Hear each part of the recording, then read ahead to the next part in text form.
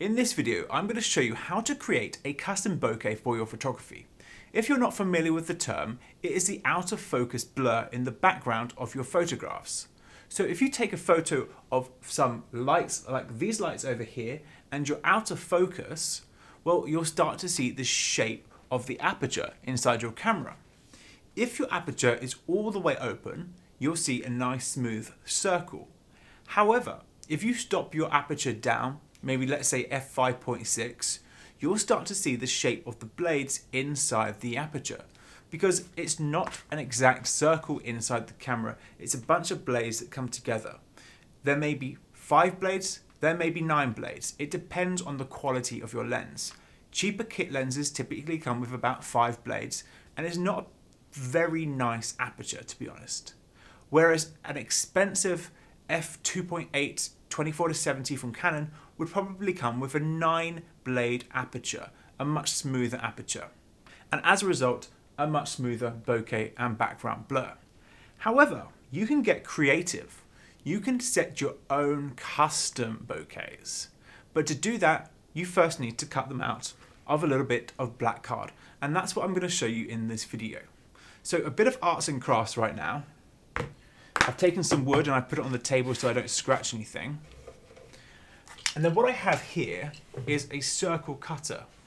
This allows me to create a perfect circle. Now we're using a circle cutter because it's a circular lens, but really you could just do a square or whatever you like. This just makes it a bit easier for us.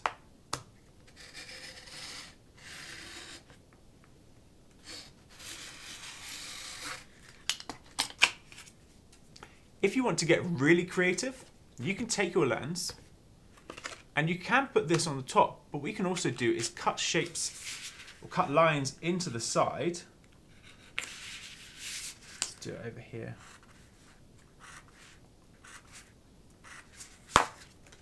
And you can fold it down and actually make a sort of lens cap for your custom bokeh.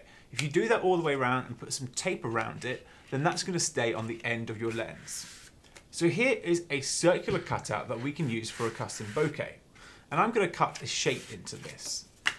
I've already done a triangle and a heart over here. We've got a couple other shapes that didn't work quite as well as I'd like. So I'm going to go for a star, I think. Which is just going to be 2 triangles, one on top of the other.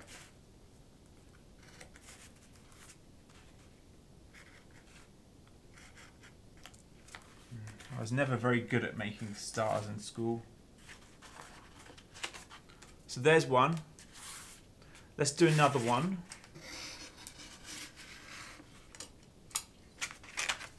And this time I'm going to do a lightning bolt.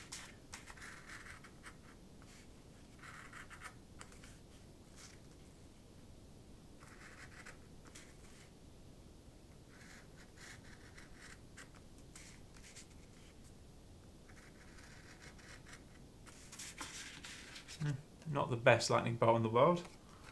See if I can improve that slightly.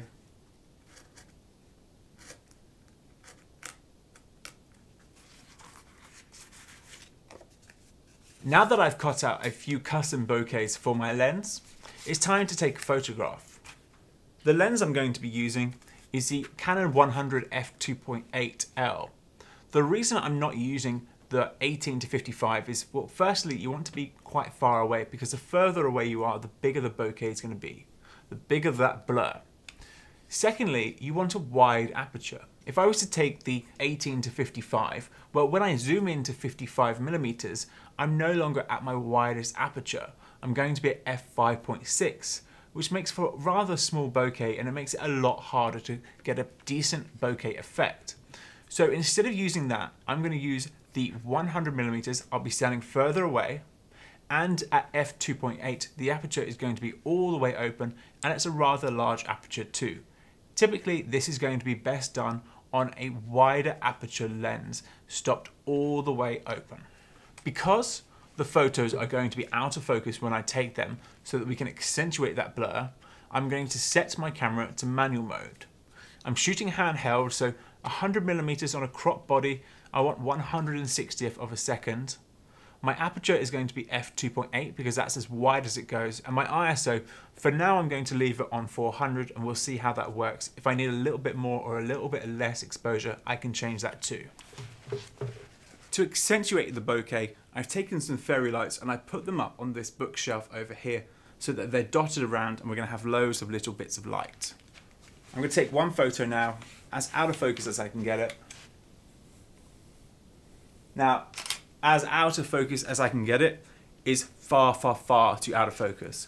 So instead of going all the way out of focus, look through your viewfinder and find that perfect size. For me, I want to be able to recognize that they're individual lights, but I don't really want to see any of the detail of the books behind them. So that's a good photo. We've got that nice smooth bokeh. Now we're going to take these custom cards and we're going to put them in front of the lens like so, and we can take another photograph. That's a really cool triangle one.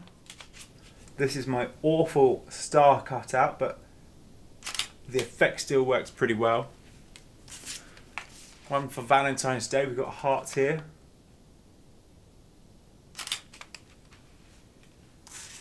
And my not quite brilliant, but not that bad lightning bolt 2. And you can adjust the shape and the direction of the bokeh by adjusting the direction of the card.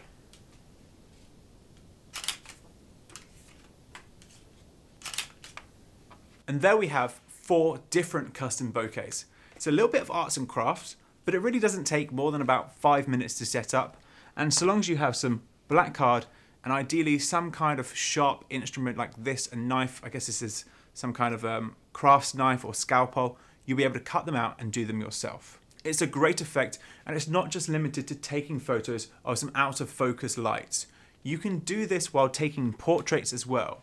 You have a subject in the foreground, you take their portrait, and then if there's lights out of focus in the background, you can change the shape of those by using a custom bokeh card.